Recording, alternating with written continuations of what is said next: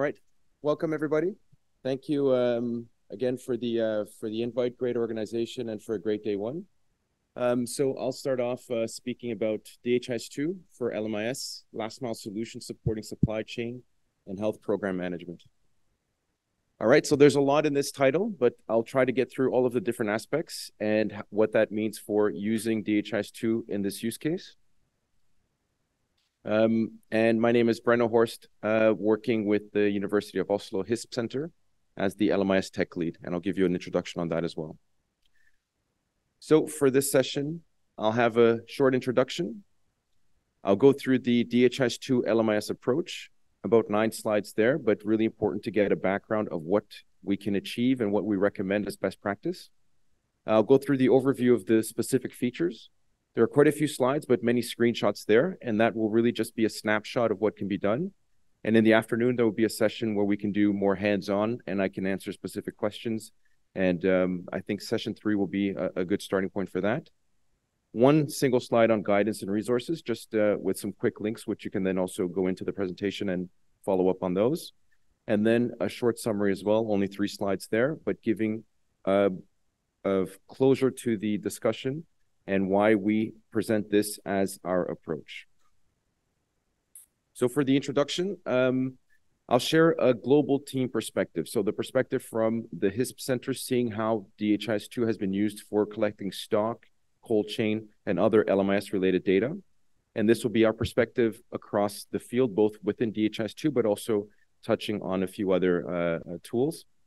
And then it's to receive feedback and launch this discussion with all of you, because your feedback is really important. It's not that I'm presenting this as the only way, but it's what we see as best practice. But your feedback, your perspectives are essential to making a useful and relevant use case for your work.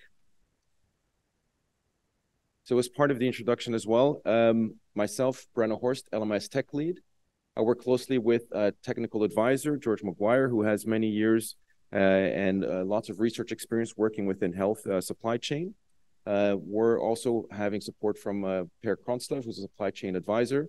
And then we have 2 dedicated members in different HISP groups who are then working with implementing the use case and developing this further. This is in addition to all of the different members within the HISP Center working on developing the use case. So now for the approach, and this is, again, what we see as a reason for using DHIS2 within this use case. And we oftentimes get pushback from other vendors, from other developers developing other tools. Why is DHIS2 going into this field?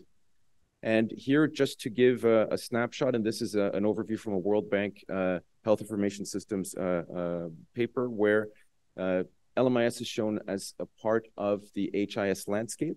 We're not looking to do logistics for the sake of logistics, but really to contribute to health outcomes and looking at how it fits into this overall picture. So this is really the focus. It's not anything more than contributing to a foundational aspect of health service delivery.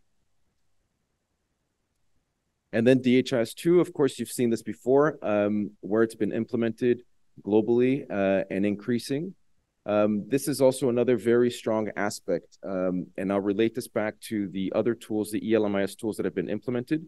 None of them have the same reach and the same success as DHIS2 has had within HIS and HMIS. And this then means that there's a lot of competence, a lot of infrastructure, resources, capacity with using this system. And that can be leveraged for capturing stock data in a specific way, which I'll explain further. But it's leveraging all of this capacity, all of the knowledge that all of you have and you have within your countries to then bring in data that's not being captured in any other way.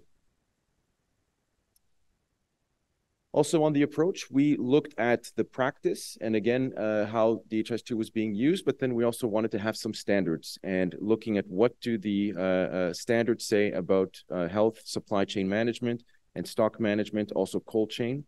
And these are 2 key documents which we've used. And I think the most important one that I would refer to is the Target Software Standard for Vaccine Supply Chain Information Systems. And that was recently revised, the 2nd version released early this year, by the Interagency Supply Chain Group, which is made up of all of the major donors supporting our work. And some of the key aspects: end-to-end visibility within the national supply chains. So from a central medical store down to a facility, having real-time data. So how much do we have of which product in which location right now? Capturing both transactions and being able to provide reports, either monthly, quarterly, or so on reports. Interoperability with the health information system, which in a sense is an easy one for DHIS2, being that the health data is there in the same system. And then some cold chain monitoring and cold chain features. So those are the key aspects, and they go into much more detail in the document, of course. And then as part of our resources, and there's a link within the presentation as well at the bottom right, which you can click with a comparison of the specific features, specific requirements, and then a explanation of what DHIS2 can or cannot provide, and an explanation why. And you can even comment on the document and ask us questions. Why can we not do this or that? Why can we not use DHIS2 at a central medical store? And we can give explanations and elaborate on that. But this is a very key reference document when discussing requirements and functional requirements for what you're aiming to achieve by using DHIS2 for stock management. Now, to give you a snapshot on this functional requirement perspective in the national supply chain. So if you take this first part here as the central LMIS or ERP, so a central system managing supply chain. And then you have your last mile tools. This is the functional features within a facility level. You have a very extensive, and this is really a small list of different requirements that this tool would need to provide at a central medical store, state level down to district. Everything from procurement to warehouse management, and really large scale warehouses when you're talking about a central medical store, transport, tracking, and many other features, not the least of which demand planning and forecasting, which ensures that you have the supplies you need throughout the chain. What we focus on, and what I'll elaborate in detail, are the features then for stock management, two different options there. For cold chain management, the analytics and a simple product catalog, which we've now developed and we have available to be used within DHIS2. Many of you are already capturing stock management in one way or another, so it's partly already there, but those are then the features that we would recommend to use for DHIS2, LMIS, and which I will elaborate on. I'll have another slide on considerations before, but it's important to keep in mind what the scope is of implementation, what the features that you're targeting, and the reason for that. And I think scope creep is a very real risk when discussing this. That small detailed box suddenly increases when you start implementing, and then it starts taking space up here. And I think that's something we need to guard against and understand exactly why we're doing what we're doing.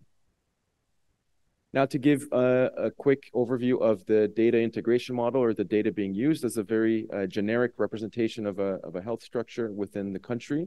If you have your health information pillar on the right, with DHIS2 being used at multiple levels for capturing and analyzing data. For the logistics data or logistics information here on the left, we're only looking at the community health worker, hospital, health center, really the service level of the supply chain. We're not looking to implement at a central medical store or even down to a district store. Those really, we recommend using a dedicated supply chain management tool like an LMIS or an ERP. And we have multiple examples of this being done, but having this integration through an interoperability layer or point-to-point integration between the systems, and that way covering an end-to-end supply chain requirement that we aim to achieve, and also the standards asked to be met. Now, people ask, why not just use a tool dedicated for supply chain management in all of the facilities? And this is just a very, very small number of tools. There are really hundreds to thousands of different tools being implemented if we look at the global landscape, oftentimes in parallel for specific programs. And none have really attained the same reach that DHIS2 has, as I already mentioned. And what we're looking to do is then supplement their capacity at a central level to reach the facility level. They all have their strengths and weaknesses for different reasons. Some of them, if you go to the right side with Oracle and Sage, you have very expensive, very resource demanding tools that require completely restructuring and organization processes to fit their model. to then very flexible tools, but maybe with slightly less features than you would have with the full-scale ERP. One of the vendors here that we're working closely with, and which maybe some of you are familiar with, is mSupply. They're based in New Zealand, and they have quite a few implementations in Asia. And they are already 20 years in the field, so they have quite a bit of experience. They're migrating to an open source solution, so they'll be making their code available, and their existing implementations should be migrated to an open source as well. And we've been developing a closer collaboration with them. And we'll even be providing some guidance, publishing some guidance, and next week holding a webinar. So I just take the time to promote then this webinar, which will share the invitation to all of you so you can see how a functional integration can actually be made with the mSupply tool to be able to provide this end-to-end supply chain management. Right, so that's the overview of the different tools. And then, as I've hinted upon a few times already in the presentation, DHIS2 can support multiple different solutions within this facility level stock management and cold chain management. But there are certain considerations to take, and I think this is important. I'll touch on these, but we really need to elaborate them on a case-by-case basis because supply chain management policies will vary from country to country. The way that these structures are set up to distribute medicines and products throughout the country will not be exactly the same, and that needs to be accounted for. What we then can say as a starting point is that we can support multiple structures and policies, but we promote holistic supply chain management. So having all of the products within one system and not having this siloed parallel management with maybe one tool for one program and maybe paper-based in Excel for another and DHIS2 for yet a third. And this is something that we clearly see happening. So we really promote and aim to answer to this holistic management. Another one is order management, and we would promote strongly VMI, vendor managed inventory, something you can discuss with your supply chain teams. Not used everywhere, but this puts the ordering, demand planning in the hands of a central store or a district store rather than having individual facilities making individual orders with varying levels of competence. So it's really about putting that requirement and technical competence within the hands of a store that should have better capacity than the individual facilities. Residual stock count for counting stocks at a facility store or at a medical store, and I'll go into that slightly later. And then the importance of having facility level consumption data, how much is actually being used and not speculating on the number of items that were sent in a previous order, a previous month, or the previous 6 months. It's knowing what the actual quantities that have been used are. And I'll refer also back to that much later because you create this demand distortion based on a system dynamics theory that then gives a small signal down in the supply chain will give a very large distortion further up. Last point on the considerations, and I'm really bringing this up because it's important to not jump into a solution before really understanding what is behind. If we simply look at stock replenishment, so how do you calculate orders for your facility? If that's being done through VMI or orders coming from a facility level, you have all of these components to build your stock order. How much stock do you have on hand? What is your average demand? And you can take previous month, previous 6 months, or previous 12 months. What's the lead time? How long does it take for the goods to actually arrive? What are your safety and buffer stocks? And you can work in all kinds of different variables in there based on seasonality and how these variations occur. And the key aspect is to understand what is happening behind each one of these points. If you happen to have a wrong lead time, there's no system that can overcome that. The system will only ensure that you have a guaranteed stock out or overstock situation because one of the variables are not properly set. So having this understanding before jumping into finding the digital solution, I think is really essential. And what we would like to then engage with is what is behind the policy first, and then how can we use the digital tool to improve that? I think considerations is something that we should spend a lot more time on before going forward with actually looking on how to implement. All right, so that was the approach and how we see the tool best being used. And now we'll go into the specific features and what they look like, all right? There will be a lot of screenshots of the different data entry screens and so on, but we'll have a chance to try it out on a tablet in the afternoon where I'll be speaking to you in a parallel session. One point here, we're looking to use native DHIS2 functionality first. That means that we're looking to develop different use cases that can be immediately used and not requiring newer versions or further software development. And of course, the first is the aggregate data model and monthly reporting. I think this is used in quite a few countries long before you know, myself and the LMIS team came on the scene, that stock data was already being captured.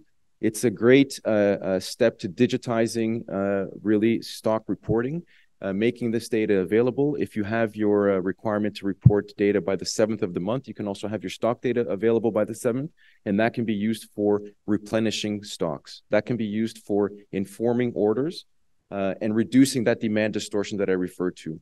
If the stock received, the stock on hand are all up to date, it's the best indicator of a correct order and ensuring that you have the correct supplies to treat patients that need the treatment. A lot of times you have these physical paper stock cards, and this is what we're looking to replace, is to have the reports immediately available by digitizing this aspect of the inventory control. So that was the reporting. Secondly is then real-time stock. So one of the requirements from the standards and what many people ask is, can we have real-time stock? And this is a tool that was developed in version 40, released earlier this year, and from Android Capture version 2.8. Austin referred to it yesterday, and this is the specific workflow for issuing medicines or products within a health facility with just 3 or 4 clicks. You can choose the distribution workflow, the facility that you're working with, and where that is being issued to. And then you have an immediate list of the stock on hand and how much you're going to distribute. This is a tracker program. There's nothing different than what's already able to be configured on tracker, but with the regular workflow, it would be 14 to 15 clicks to issue a single item, and that process would need to be repeated for each one. Here, you can issue multiple items with much fewer clicks, and again, that's what you'll be able to test out in the afternoon. So it uses residual batch counting. You can immediately put the number of items that you're taking from stock, and you'll see the remaining quantities, and you can count how many is on your shelf and just match those numbers. It replaces the physical stock card with the line listing. So the line listing app will be able to show how much stock you have and what the transactions have been. You can use, for the stock received, you can either have that through an integration or using a bulk load or import tool. And the barcodes can be printed for barcode scanning for issuing. And then for future development, it's the ability to manage items at a batch level and even a serialized mode for vaccines when those requirements come into play, and GS1 data matrix codes are incorporated in vials. So that is a next iterations of this tool. It does require that you have orderly stock with the different barcodes at a generic level for the different items. These are images actually from an implementation in Yemen, still at a prototype phase from a COVID-19 treatment clinic in 2020. But it's simply a requirement to have orderly stock with barcodes, and this could be done in a larger or smaller facility. And here you have, I'll go through some quick screenshots just to show the workflow and how that looks. So you go into your Android Capture and you have your program for your real-time stock management at the top. You click on that, and you're given this specific workflow, which is activated for that one program for stock management. The distribution workflow here is chosen. You're already assigned the facility to which where you're working, and you can choose where to deliver. So in this case, inpatient surgical departments. The items that are available with the current stock on hand are shown. You choose the quantities you want to take from stock, chlorhexidine 2, and so on, and you click a review button at the bottom. You simply confirm that the quantities are correct. You look at the table, you've picked your items, and now they're there in front of you. Yes, 188 of this item, 41 of the other, and you click confirm, and that is it. That your transaction is complete. As soon as you synchronize your device, that information is immediately available for the upstream system in the case of an integration, or for any reporting or any information within the DHIS2 system. Second transaction then, second workflow. You click on your real-time stock tool. You choose discard now. Instead of distributing, we're going to discard. This is in the case that you might have an expired item or a damaged item. You then have a color code change, so you really know that it's a different workflow. You choose the quantity of items. You have the same review and confirm, and that workflow is completed in the same way as the first. And then the last workflow that we're supporting is stock correction. And this really is in the case of once you conduct your monthly stock count, you count all of the items that are in stock. You see that there's a difference, either stock found or stock lost. You can then correct that quantity with this third workflow. And with these three workflows, you're then ensuring that you have your accurate stock on hand in a very simple workflow for a facility level worker who does not have stock management as their number one or two responsibility.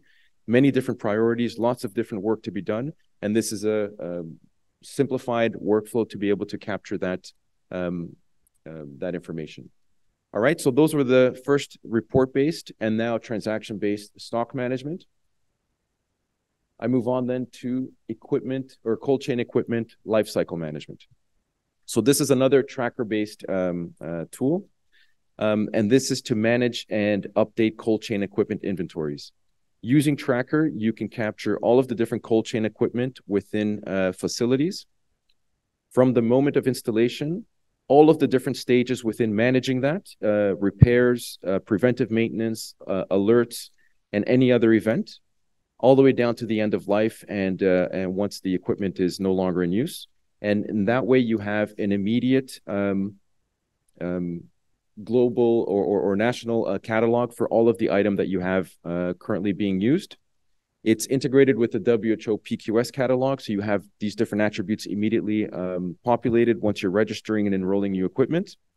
And it can support decision-making for vaccine distribution, knowing the equipment that you have, if it's in functioning or not, and also for strategic planning. For replacing items, you can quickly see where you've had more alerts, where you've had more repairs required, and which pieces of equipment require replacement. And this is just a simple graphic showing the number of alarms. This is just a demo data. It's not from an implementation, showing different areas that have had more or less alerts. And in this way, you can target where equipment needs to be replaced as part of a replacement plan. Another thing, we'll also get to test this out in the afternoon. Another thing that can be done is that repairs can be requested. So a facility can actually request for a repair and a notification sent to a district technician, who then within the line listing app can have all of the different requests by facility, and in that way plan their regular work to ensure that, that all of this is online again. The same can be done for biomedical equipment or really any kind of investment material. Here for hospital management, you can have all of the different pieces of biomedical equipment within a hospital with the specific stages that are needed for that piece of equipment. Not all of them will be the same. Of course, for cold chain, you have different considerations, temperature monitoring and so on. So that can be adapted for the type of equipment also that you're monitoring within a hospital setting. Temperature monitoring, this is one which is under development. We've developed a prototype. We've run a pilot in Mozambique where we actually connected a Bluetooth sensor to the Android capture and had that data within DHIS2. It will be a future requirement, again, according to the WHO PQS, and something that we want to be ahead of the curve. If anybody is looking into or interested in discussing this further, it would be very interesting to see what would the specific needs be, and if you have any experience within the use case. What we're looking to do is make a solution that would be readily available for any type of monitoring device that might be available out there. So we're looking for partners interested in developing this together with us. So for the first tools that I showed you, They're available, ready now to be implemented and used. For this, we're still developing further this temperature monitoring concept. What can be done is manual data entry rather than inputting the data on a paper form. You can move that to entering it in the tracker and connecting it to the equipment lifecycle management. And in that way, you're digitizing, again, your paper forms. But this would be the then future iteration with automated temperature monitoring. And then last but not least is just a simple product catalog available for health workers. So once the products are being managed at the facility level with the real-time stock management, you can also have different products with the attributes and details of that available for the health workers. Now for the integrated dashboards on web or mobile, just the ability to provide analytics and compare health and stock data side by side can also provide a lot of insights. And this is another aspect, again, going back to the standards and really practice, showing how much stock has been used and how many patients have been treated, and seeing if there's any discrepancies between those can also inform decision-making, improving health service delivery, and so on. For that, we have a specific project which we've worked on called the Thrive 360 project with UNICEF, where we've brought in some UNICEF and country supply chain data, not very many, a lot of it is survey data, and then compare that to different service data within DHIS2. And this is really to support national logistics working groups, so the joint immunization supply chain teams, to be able to analyze and conduct operations with information in one single source. Many times these teams are accessing different websites, PDF files locally, Excel sheets that they track, waiting for paper forms and reports. And the objective of this and what we've done is brought together multiple sources into a single system. And they're calling it the National Control Towers for Immunization Supply Chain. And we're running actually the first trainings and the first pilot countries to really connect to these teams and see how having a singular place for all of this immunization supply chain data can support decision-making and operationalization. So that's for the analytics aspect. For any of you working closely with UNICEF, we can also see how that may be interesting to be implemented, and they're looking to expand that and make it available for all UNICEF-supported countries. So that was a very quick run-through of the features. So stock management, cold chain and biomedical equipment, lifecycle management, as well as the product catalog and the developing temperature monitoring. For all of those, there could be many considerations, and I think that's what is really important for us to focus on in the parallel sessions in the afternoon, getting your feedback and getting really the details of what the use cases may be. One of the key points as well with the considerations is the ability to bring in the LMIS perspective, the supply chain perspective into the discussions. Now for guidance and resources, it's a lot of the same resources you're used to. So within, on the DHIS2.org website, you have a logistics page that's dedicated for that. If you navigate through the health domain, you'll be redirected to the logistics page if you look at stock and cold chain, of course. So very much something that's integrated in that sense. The configuration for these tools are available on the documentation website at docs.dhis2.org. The community of practice has also a section under implementation for supply chain and LMIS. So feel free to go in there, ask questions, and challenge also our approach, challenge this best practice that we're showing, and come with new requirements. And really, that's the key to improving, I think, is having that feedback. And then we also have a demo site where you can go in and play with these different tools and see how they're actually functioning, and use them as a reference point for your discussions. Now, I see actually that I'm a bit ahead of time. I had to cut down a much longer presentation to be able to fit the 45 minutes, but I think that's fine. We can maybe take some questions.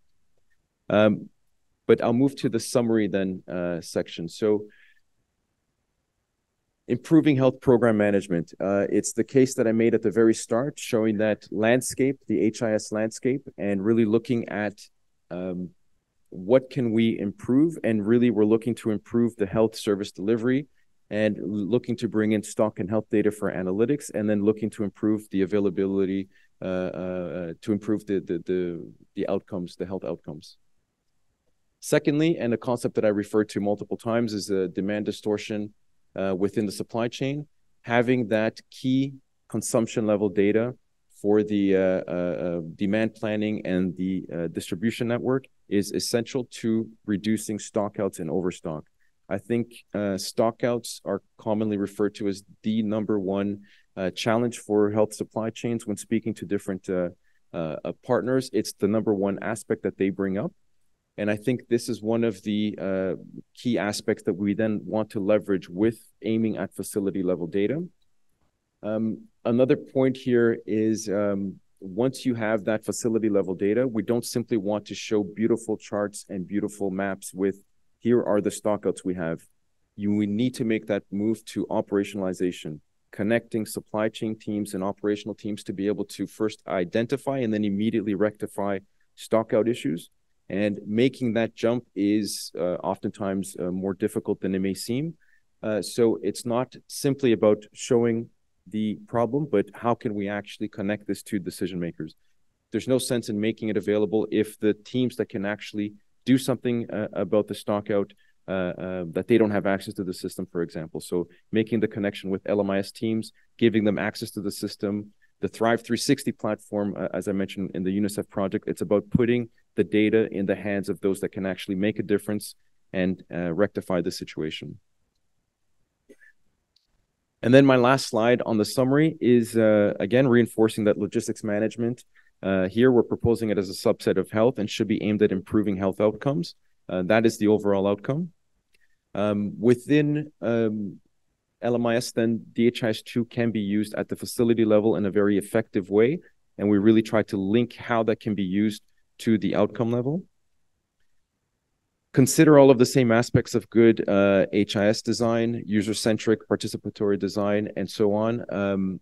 If you're creating dashboards and wanting to show stockouts because there's a top manager wanting to see those, that's one aspect. But if the data is not available for the user that can actually operationalize it, it really isn't achieving your overall outcome. And I put there, think of Jörn. I know many of you have referred to his teachings and the advising, so keep him in mind in that aspect.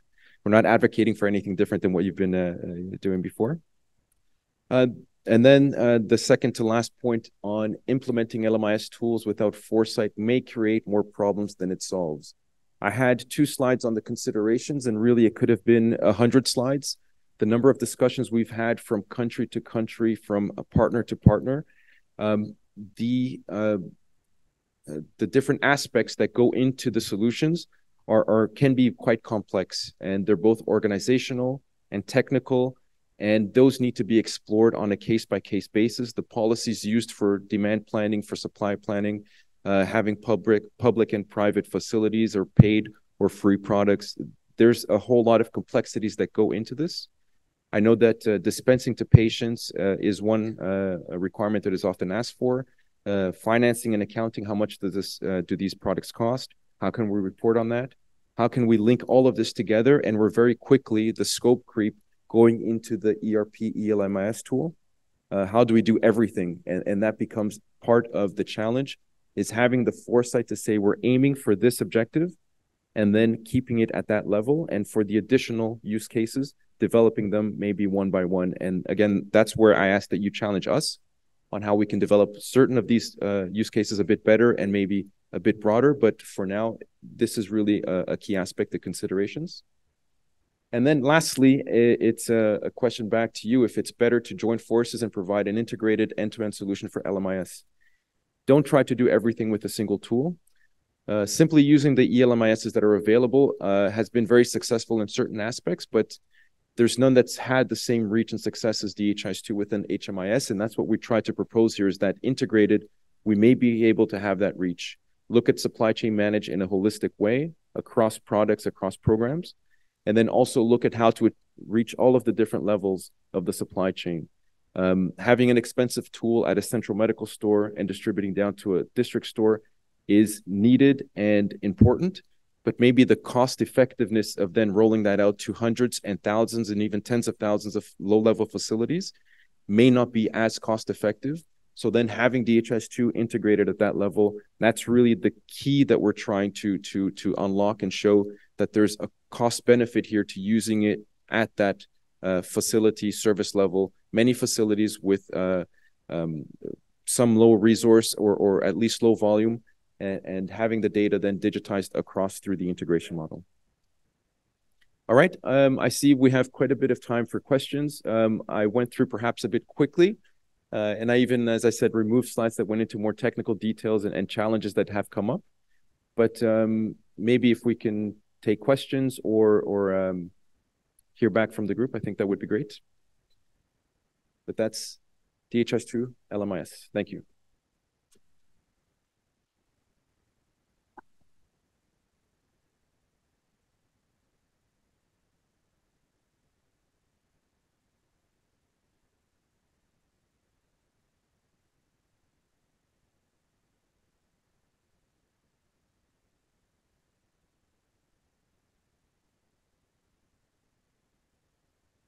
Доброе утро, уважаемые участники. И спасибо вам такую за шикарную презентацию. Как менеджер программы иммунизации, слышно, да? Как менеджер программы иммунизации хочу сказать, что это отличная новость, поскольку в начальных версиях DHIS2, конечно, LMIS не присутствовал, как мы знали. И на сегодняшний момент, что есть хороший подход и использование универсальной DHIS2 с LMS, это вообще уникальная возможность. Thank you so much for a very nice presentation, for a very informative one. And it's a great news that finally LMIS can be integrated with DHIS2, because as far as we know, it was not integrated before, and it provides great opportunities from the perspective of the immunization program, first of all. Вообще для программы иммунизации это cold chain и управление запасами – это один из, скажем так, приоритетных тоже направлений. Поэтому в 2018-2019 годах Кыргызстан проводил такую, скажем так, была миссия ЮНИСЕФ в страну, которая рассматривала возможность универсальной DHIS с элементами или интеграция LMS, и когда мы сделали такой перерасчет, то оказалось, что это очень дорого обойдется. Но если сейчас будет сидеть DHIS2, такой функционал именно что с LMS, это будет отличная возможность для стран. So actually, from the perspective of the immunization program, both the stock management and cold chain equipment management do represent the priorities. And back in 2018 and 19, UNICEF has already invested some efforts into trying to integrate the LMIS and DHIS, or at least some elements. And there was some costing exercise conducted, but it turned out to be too costly. And that's why we're very happy that now this opportunity is becoming closer. Когда мы будем говорить опыт страны, тогда мы, наверное, более немножко раскроем эту тему. Но хотелось бы сказать, что поскольку не было отсутствия этого функционала, мы отдельные модули в информационной системе нашей странового национального продукта сделали модуль отдельный по управлению запасами, складской учет и по холодовой цепи. And Kyrgyzstan will make the presentation, and probably that will be the time when they will all elaborate on these elements. But since, or due to the shortage of this integration of LMIS and DHIS2, the Kyrgyz Republic has developed separate modules for stock management and cold chain equipment management in the overall health information system. И возникает очень много вопросов, когда идет складской учет и идет когда управление запасами. И вот то, что вы сегодня обозначили, это управление запасов на уровне организации здравоохранения. Я хотела бы спросить, и это же получается, этот же функционал, он и будет использоваться и для складского учета, потому что есть там определенные нюансы, мы с этим столкнулись. And since you have presented the functions or functionality of this new integrated approach, Gulnara has a question whether there will be also the opportunities to support the inventory of the vaccines as well, because there are some nuances. And we have faced some challenges with as far as the inventory is concerned, not only the stock management, but the inventory as well. Can I ask, what are the different nuances about the inventory apart from the stock control? What is it exactly is the difference that she refers to? Там были на уровне оказания услуг именно использование, да, когда идет утилизация, то есть когда применяется, да, администрирование и управление запаса, поскольку мы сделали так, что на национальном уровне, если поступает вакцина в серии, она автоматически должен спускаться у нас в стране 4 уровня цепи поставок. Это национальный вакцинный склад, областной, районный и уровень первички. И вот пока с национального уровня до уровня первички спустится вакцина, и там уже на уровне администрирования у нас были немножко проблемы, да? Как сделать, чтобы на уровне организации здравоохранения при использовании на каждом прививочном пункте вот этот момент у нас немножко проблематично выходит. First of all, I would like to inform you that there in the Kyrgyz Republic, we have 4 levels of vaccine supply. At the national level, regional level, district level, and healthcare facility level. And we had some challenges related to the or associated with the delivery of health services or vaccination or immunization services, first of all, how it would be possible to manage the inventory and the stocks at the facility level after the services are provided. Мы над этим работаем. This is the area that we are working on. Sure. Okay, great. Thank you for the information. I think we'll have a lot to speak about and discuss the specific use case. What I think is interesting is we're looking at supply chain management from really the demand network and how the stocks are distributed from central medical store to the last store at the service level. And really that's what's comprised with what I presented. Exploring the use cases beyond the store once it's issued from the store, I think that's where we want to have those considerations, discussions. What does that entail? Who is involved within that workflow? If it's in an immunization program, is it vaccination teams? If it's in a clinical setting, is it a doctor prescribing and a patient is picking up the items?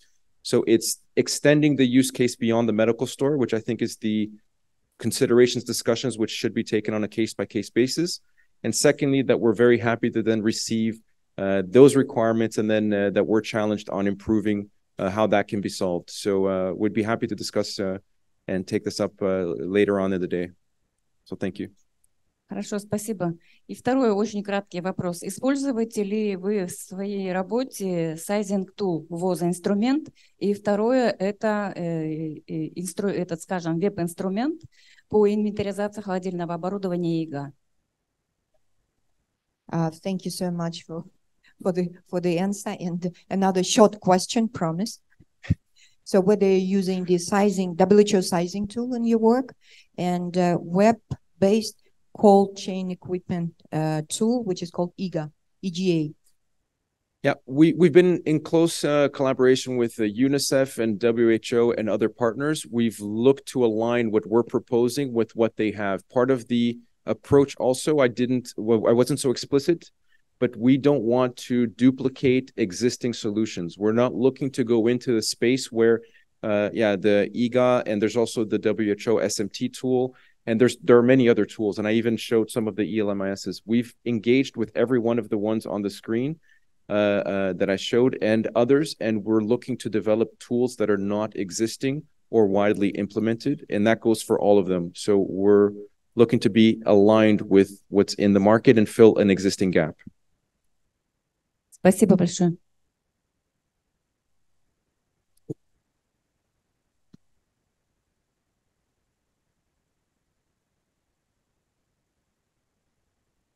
Good.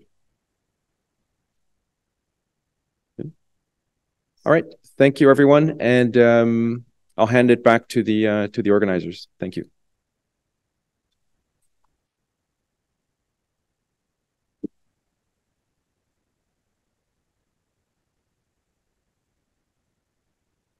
All right, I'd like to ask my colleague Michael to come up. Now, he wasn't here with us today, so before he gets started, I'd also like to ask him to make a bit of an introduction about his role and what he's doing with us in the university.